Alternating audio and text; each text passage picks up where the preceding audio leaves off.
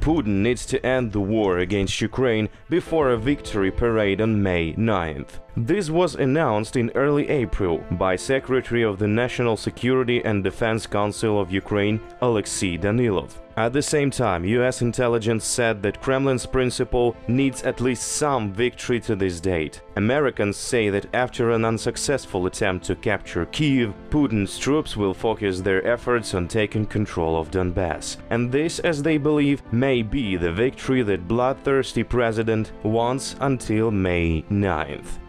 Внимание! Говорит и показывает Москва. This day is sacred for Russians, and last but not least, it is Putin's merit. For many years, Russia has been celebrating the Victory Day, the day when Nazi Germany surrendered. Moreover, for years, the Russians have been accustomed to the fact that they all won the Second World War, and so they win every year, rattling guns at parades. At one time, the Soviet Union deliberately postponed the date of victory over fascist invaders. In fact, the act of surrender was signed on May 7, 1945, in the French city of Reims in the presence of military leaders from all allies. The document came into the force the next day, and while the whole world celebrated the Day of Remembrance and Reconciliation on May 8, the USSR celebrated victory. The tradition of military parades began only in 1965, when the population began to forget the horrors of war, and then Russia have been celebrating every year. Для каждого россиянина Знамя Победы священно. Это реликвия, которую нам передали в 45-м наши деды и прадеды. For Russians, this is not just a celebration, it's also threats to the world, glory to Putin, and a bunch of weapons that are now used to invade neighboring countries. Infantry fighting vehicles, tanks, multiple launch rocket systems, Iskanders, and of course, the Yars, nuclear rocket launcher complex. This is so that NATO sat silently. В небе группа из 3 турбовинтовых стратегических ракетоносцев Ту-95МС. Самолет является составной частью стратегических ядерных сил. But for Putin, this day has a special meaning. He considers it a holiday of unification of the country. However, he tries to sue this leaky sheet by the Soviet patterns. Для нас всех это самый главный, самый дорогой праздник.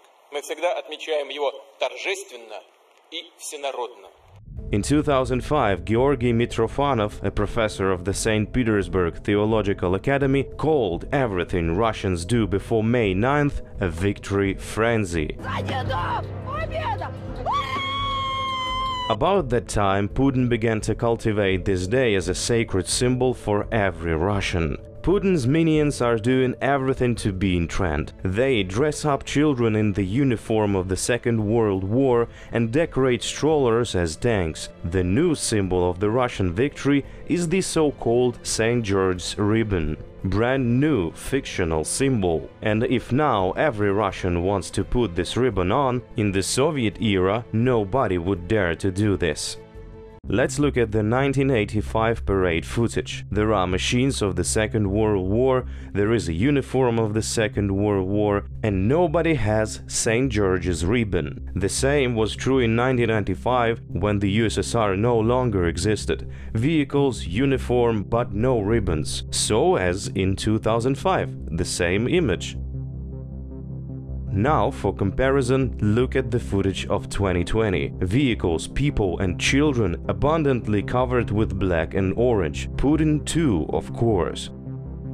Victory Day is a celebration. Celebrating, Russians drink vodka and threaten the West. Certainly every Russian will tell you that his grandfather fought in the Second World War, or great-grandfather, or father. Russians take portraits to the march called the Immortal Regiment. Putin also likes to join, however most of the participants carry portraits of people they never knew. Some of these portraits show people who has never fought in the Second World War, but after all, can an ordinary Russian distinguish a Soviet soldier from a Wehrmacht if even on billboards congratulating Russians on Victory Day, officials put pictures of Nazis from the Luftwaffe or an American fighter?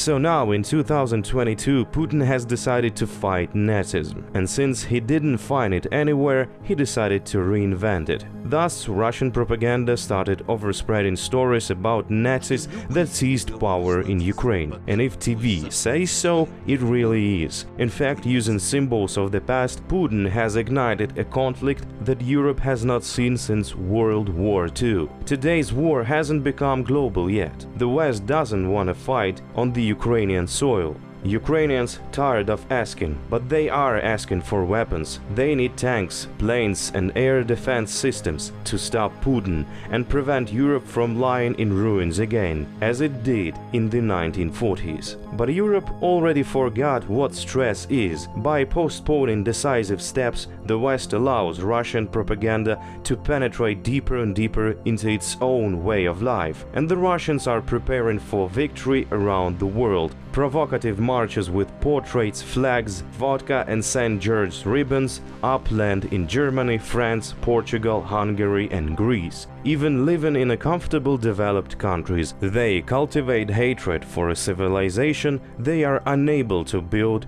on their own.